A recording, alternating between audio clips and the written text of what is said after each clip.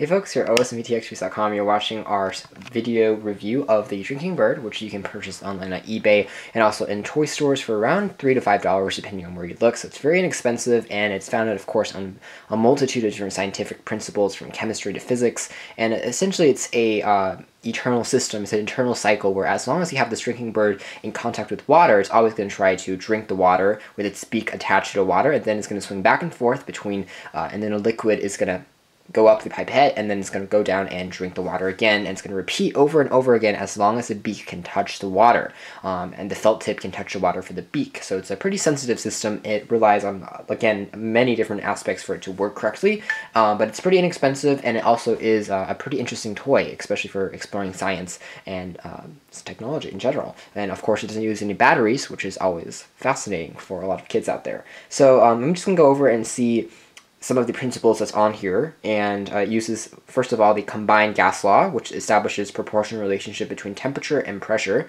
So PV equals nRT, Pivner's law to be specific, and again, pressure going up the tube, allowing the drinking bird to go down and drink the water, and then also temperature of the water and evaporation as well. Again, heat of evaporation or condensation to let the actual water on the beak dissipate over time, and as a result the beak can get heavier or lighter depending on where it is on the position. And of course this also works on torque and center of mass, because on the position of the centerpiece is what allows the device to actually go back and forth and actually work. And of course there's also wicking the felt, and also the action of the actual pressure and liquid going up the tube for the process to actually occur.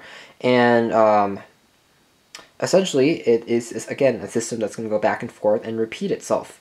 So to go over a brief summary that's been written online at wikipedia.com of what happens into the bird when it's going through this, I'm going to read it now. So the water evaporates from the felt on the head. Evaporation lowers the temperature of the glass head, heat of evaporation. The temperature drop causes some of the dichloromethane vapor in the head to condense, which is the liquid inside, and the lower temperature and condensation together causes the pressure to drop in the head, which is part of the ideal gas law.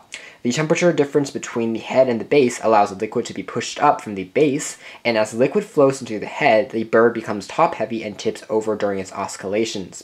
When the bird tips over, the bottom end of the neck tube rises above the surface of the liquid. A bubble of vapor rises up through the tube, through the gap, displacing the liquid as it goes inside the bird.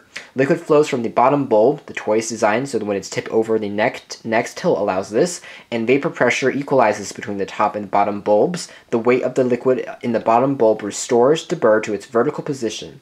The liquid in the bottom bulb is heated by ambient air, which is at a temperature slightly higher than the temperature of the bird's head and the water. So if a glass of water is placed so the beak dips into a descent, the bird will continue to absorb water, and the cycle will continue as long as there is enough water in the glass to keep the head wet.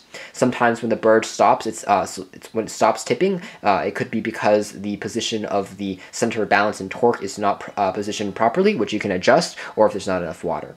Anyway, it's a pretty interesting device, very inexpensive and great for scientific projects, and just a cool little nifty tip you can place on any desks to fascinate your guests or fascinate yourself with over time. Thanks for watching this video review here at OS Reviews and OS Tech News. Thanks for watching. This has been the Drinking Bird.